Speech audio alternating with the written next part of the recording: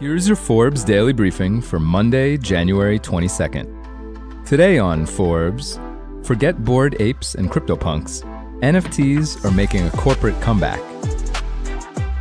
In the first week of October, non-fungible token, or NFT, trading fell to its lowest weekly level since 2020, according to data from TheBlock. Only $50 million worth of digital collectibles was exchanged on secondary markets. It was a bleak month for NFTs, whose trading volume plummeted from a record $3.2 billion a week in 2022 as prices slid to fractions of their crypto boom highs. The tepid activity came 2 weeks before Nike planned to sell more than 30,000 pairs of its popular Dunk sneakers in a collection linked to NFTs, with an increasingly popular twist that allowed non-blockchain buyers to get in on the action.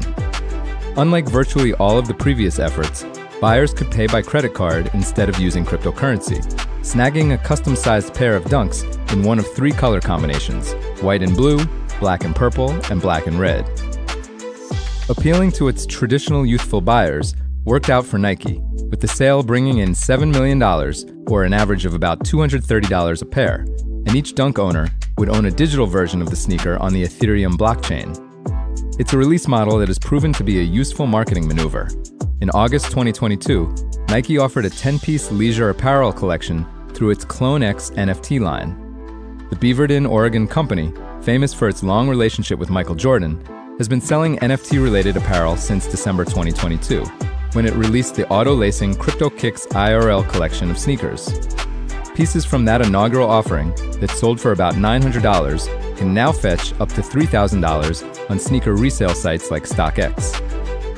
Steven Vasilev, co-founder of NFT studio Artifact, which is spelled in all caps RTFKT, which was purchased by Nike in December 2021, says that the Dunk Genesis collection, quote, was a huge success. He adds, quote, "Even though the market is still down, our products are still bringing in new people." Non-fungible tokens are created, bought, and sold on blockchains, like cryptocurrencies such as Bitcoin and Ether. But while each currency's tokens are alike, every NFT is unique and can be used to reward users with various perks or be linked to objects in the real world. They can also be traded on numerous secondary markets like OpenSea. The NFT landscape has drastically shifted in the 2 years since the tokens became part of mainstream art and pop culture. Barely more than a year ago, CryptoPunks, a collection of thousands of pixelated headshots, and the cartoon simians of Bored Ape Yacht Club commanded multi-million-dollar price tags at auction. Now, the most expensive rarely trade for over $100,000.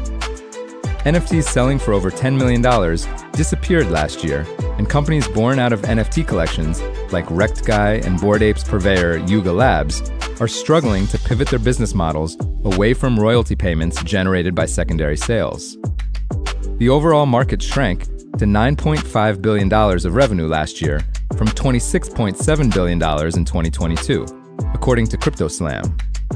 Emerging from the aftermath of the NFT craze are major companies that are embracing the tokens as a cutting-edge marketing device, helping them get closer to existing customers and woo new ones.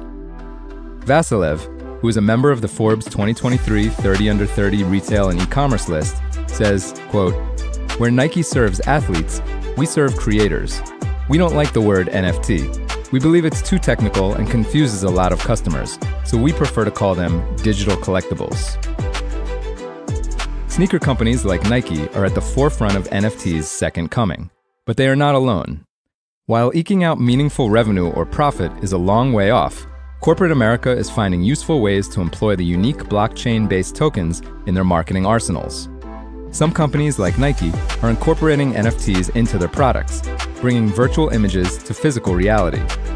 Credit card giant MasterCard, for example, partnered with crypto neobank Hi to allow NFT users to showcase their own NFTs on the plastic cards in their wallet. Beyond physical branding, others have included blockchain elements into existing marketing strategies. Coca-Cola added NFTs to its global Masterpiece advertising campaign in June, in which the company's iconic red and black bottles were passed around by animated versions of well-known artworks like Edward Munch's The Scream and Vincent van Gogh's Bedroom in Arles.